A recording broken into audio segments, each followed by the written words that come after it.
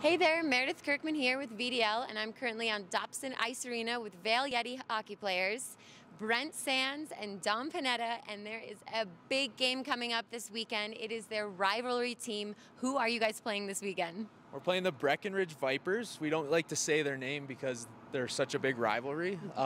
You can guarantee there's going to be some fights tonight, or on Saturday, I should say. We play one game home, one game away, but Saturday, 7:50, that's the game to be at. There's going to be 1,000 people here. It's going to be rowdy. So expect some blood on the ice, expect some goals, expect some hard hits, and expect a fun time in the stands. So we can't wait to have our fans in the stands. Well, we got to show up and cheer our local Yeti hockey team. It's so awesome to have a hockey team like you guys, like this caliber of players. You guys are incredible. We've been fans for so long. How long have you been on the team? This will be my 8th season. 8th season. Wow. So are you looking forward to the game this weekend? Absolutely. It's always fun playing Breck. If you've ever seen the movie Slapshot, it kind of turns into one of those games, and I'm a bit of an adrenaline junkie, so games like this is just my wheelhouse.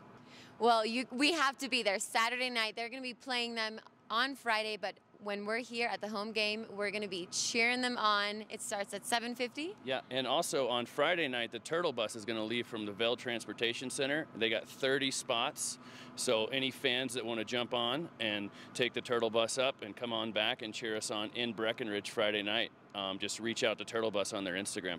Awesome. Well, we look forward to seeing you guys next weekend, and you're going to win. Yeah, we are. We'll see you then.